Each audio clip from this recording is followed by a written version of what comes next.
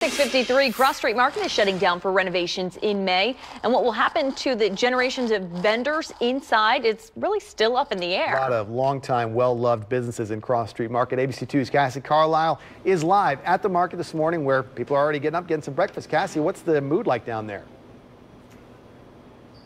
Yeah, good morning. I just talked with a couple vendors, and some of them have said, that the market has been dying for years, while others, as you can see, are very loud and very angry. You can see that this sign says, "This is what unfair looks like." At the bottom, it says, "Our hood, our market." The Cross Street Market was established in 1846. The current building went up in 1952.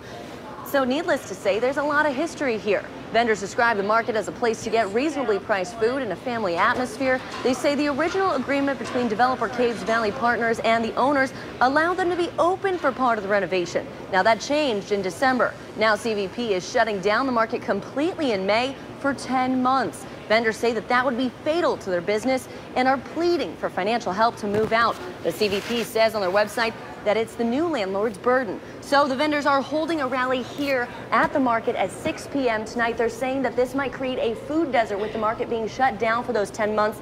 And they're also worried about when the market reopens, saying that the rent is going to double or triple for some of the vendors. So they might not be able to come back. Customers are worried that will trickle down to them as well, saying they may not be able to eat here anymore. Christian, Ashley.